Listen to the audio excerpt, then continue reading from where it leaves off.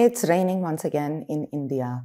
I live in Bangalore, it's flooding outside. Chennai is flooded right now. Tamil Nadu and Puducherry is underwater.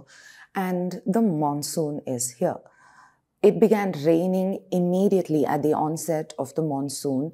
And this is the second season of the year of monsoon in India. So currently it is inundated in South India, but not really in Rajasthan. Why so? That's what we're looking at today. We're going to look at the major monsoon patterns in India and why the wind flows the way it does. Let's get right into it. Whenever we say the word monsoon, we have particular associations with it, right? We think of wet, hilly grasslands, we think of dew, we also think of flooded cities, we think of incessant rains, we think of apartments in Mumbai underwater, we think of Cherrapunji. And incidentally, the word itself came to describe precisely all of these things that we think of. The word monsoon was first used to describe Indian seasonal rains. It originates from the Portuguese and Dutch corruptions of the word mausim, which was used in Arabic and Hindustani in the Indian subcontinent in the 1500s and 1600s when the Portuguese and Dutch came around. Mausim means season, and the word season is the key here. We have two distinct monsoon seasons in India. But what is a monsoon in the first place? How is it different from just regular thunderstorms? Well, a monsoon is when there is large-scale reversal in the direction of wind, which then results in changes in rain and precipitation, and these changes occur seasonally. India has primarily subtropical conditions in the northern parts and tropical climate in the south. The whole country is considered to have tropical climate overall. But what actually ends up happening is that it's slightly warmer in the south at all times, and this is because of Himalayas in the north and the coastlines in the south.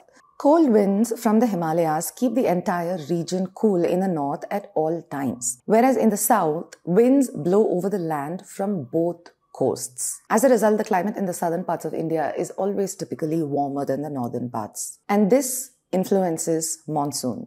India has two main monsoon seasons, like we just said, and they are referred to by various names. There's the summer monsoon and the winter monsoon. There's the post-summer monsoon, the pre-winter monsoon. There's the summer monsoon and the retreating monsoon. And then, of course, there are the technical names, the southwest monsoon and the northeast monsoon. In the summer, between the months of March to May, the land of Asia begins to heat up, the continental mass. This leads to low pressure regions building up over land.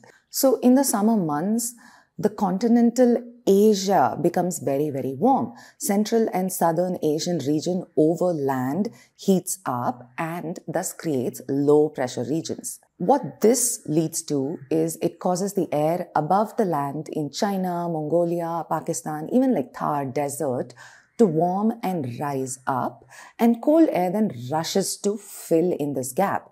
And where does the cold air come in? It comes in from the ocean. It comes from the Indian Ocean towards the landmass of Asia. So it's coming from the southwest direction because of the shape of the Asian landmass.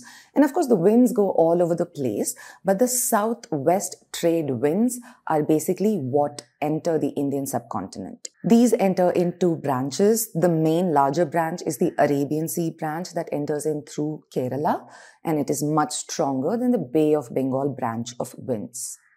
So these moisture-laden winds, they are carrying water from the ocean. They rush in over the Asian landmass, over the Indian landmass, and they start dropping water on their way. As they encounter various landforms and various variations in temperature, precipitation occurs and monsoon occurs, and then there is rain happening when these winds rush in. As these winds move northward, they encounter the Himalayas. The Himalayas act as a barrier and they end up trapping these winds, these monsoon winds full of moisture around the Himalayan region in the north. So the winds then end up circulating right here and they dump all of their water here, which is what leads to these intense rains in the north from June to September. This monsoon typically first hits the Andaman and Nicobar Islands sometime towards the end of May. The entire country gets drenched during the southwest monsoons, and the northeastern states get their maximum rainfall in this season of monsoons. The next season is the winter season or the pre-winter season, and the process gets reversed. Low pressure area builds up over the Indian Ocean, and cold wind from the Himalayas rushes out towards the southern regions, towards the Indian Ocean, to fill up the gap left by all the warming air that's evaporating above the sea. The winds are actually cold and dry when they originate in the Himalayas, but they pick up moisture on the way down, and they dump all of this when they exit the landmass, mainly over the southern states. There is a pattern here though. Most of the rainfall occurs on the eastern coastal states, that is, Tamil Nadu, Puducherry, Orissa, even West Bengal and Telangana, Andhra Pradesh, this region, because the wind is also blocked by the Western Ghats, and the Western Ghats intercept a lot of these monsoon winds, and rains end up falling on this side of the Indian coastline more. Now, this season is technically also considered the post-monsoon season or the retreating monsoon, because as the name suggests, the winds are retreating from the country. This season lasts from October to December, sometimes stretching all the way to January, before the actual winter over the Indian subcontinent sets in and temperatures drop. But why does this even happen? Why does the heat shift southward to trigger the northeast monsoon, and why does it move upward the low pressure regions to trigger the southwest monsoon?